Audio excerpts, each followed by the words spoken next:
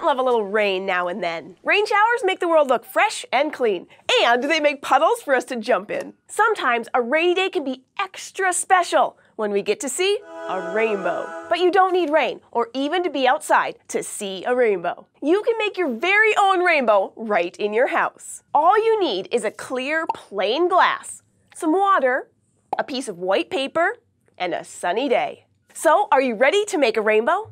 First, find a bright, sunny spot in your house. The brighter, the better. So, next to a window works best. Now, put the paper down flat in the sunlight. Then fill your glass with water until it's a little over half full. Next, carefully set the glass of water down on the paper. Do you see a rainbow?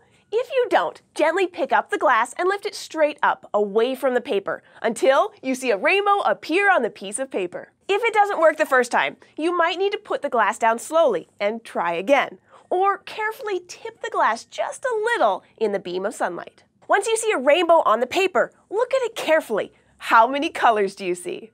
It might be hard to tell, but a rainbow is made of the colors red, orange, yellow, green, blue, and violet. So where did this rainbow come from?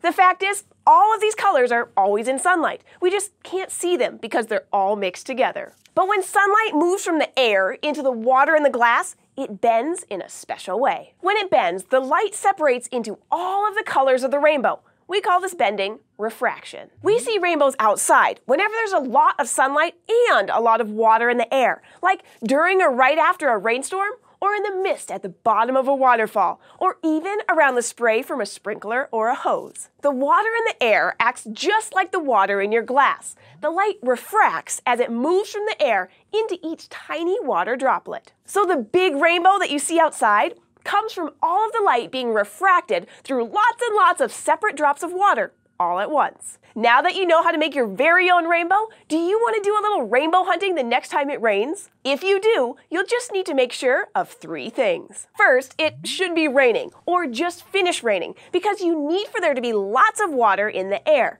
So don't forget your boots and a raincoat. Second, the sun needs to be shining brightly. And third, you need to stand with the sun behind you in order to see the rainbow in front of you. And the later in the day it is, the higher in the sky the rainbow will be. So if it's in the afternoon or early evening, make sure to look up. Good luck with your rainbow hunting and rainbow making. And thanks for joining us on SciShow Kids. Do you have a question about something you see in the world around you? Get help from a grown-up and let us know in the comments below, or send us an email at kids@thescishow.com. We'll see you next time.